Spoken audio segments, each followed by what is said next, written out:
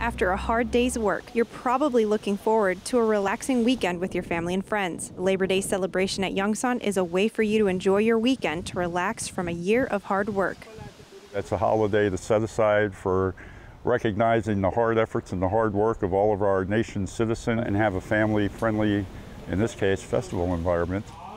Many people work hard behind the scenes to make this festival happen. Structures are put up a day before the festival to ensure you can have fun without any dangers. Everybody has a role in this. Our installation support, Department of Public Works, all of the logistics to put this together. It involves about 140 people.